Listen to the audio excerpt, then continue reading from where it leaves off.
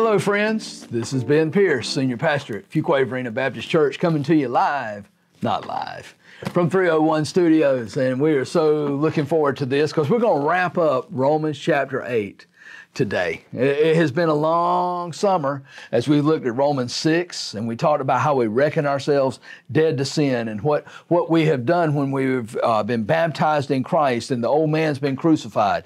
But we still have that flesh, Romans 7, and who's going to deliver me from that? But that's where Romans 8 comes in, because the very first verse of Romans 8 says there's no condemnation for those who are in Christ Jesus. So as we looked at Romans 8 and we said this is the normal Christian life, we had verses 1 through 4, and we talked about the deliverance that we have because of Christ, and now the Spirit lives in us. Verses 5 through 11, we had the differences of the normal Christian life. 14 through 17 was the delights of the normal Christian life, that we've been adopted, that we are His. The diligence in verses 18 through 27, and that was the diligence of making sure that we are walking with Him, and the groaning that takes place. You remember we said creation, Christian, and comforter. But 28 through 30 was the determination of the Christian life, normal Christian life. Now we said that was God's determination, one, to carry out His plan, but also to fulfill His promise. Today, we're going to take a look at verses 31 and we're going to go all the way to the end. And if I had to call this, since we're sticking with the D's, how about the distinction of the normal Christian life? Think about all the promises we've been made in Romans 8. They are yours and they are yours to keep. Now today I'm going to be doing this a little bit different. I'm going to ask if you would, maybe you want to get your Bibles and follow along as we go through verses 31 through 39. Now I'm going to be using the New American Standard. All right, you may have a different version, that's okay. But I want you to follow along, because rather than hear me talk, let's just hear the Bible. And I think it'd be a whole lot better. Oftentimes when I'm in my sprint class at the gym, the teacher, if it get to a certain point, she'll say, no words are needed, just finish. And so that's where we are here. No words needed. We just need to let God speak. So in verses 31 through 33, you are secured in Christ.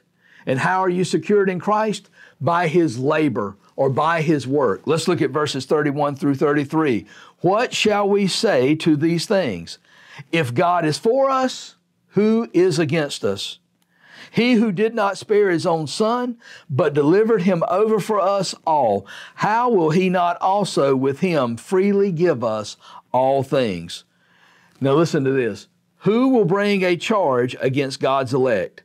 God is the one who justifies. In other words, the Almighty God, the judge, the supreme court judge of the judges of judges. He's the one that nobody can overturn. He hits the gavel and He says, you're innocent in Christ. You are secure in Christ. But then let's look at this, verse 34. You are secured in His life as well. Verse 34, we're going to see His price, His power, and His position. Listen to this. Who is the one who condemns? Christ Jesus is He who died, yes, rather, who was raised, who is at the right hand of God the Father, who also intercedes for us. We saw His price, we saw His power, we see His position. But then in verses 35 through 39, we are secured in Christ's love. He gives us a love that is enduring, enabling, and everlasting.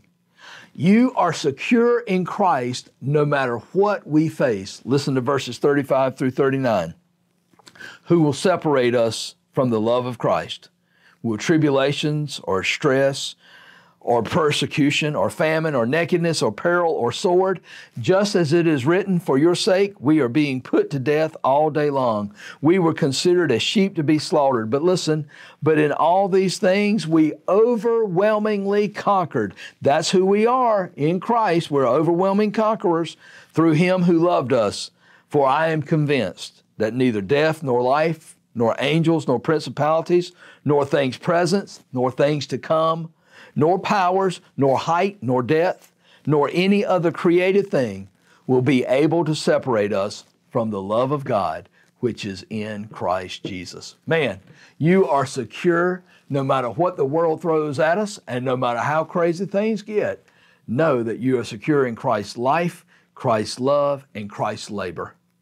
Now, just a little housekeeping if I can. We're going to be back with you September 3rd as we jump back into Who Died and Made You King. Looking forward to that because we're going to be looking at some kings that were maybe king for maybe 2 or 3 years versus one that was king for 52 years.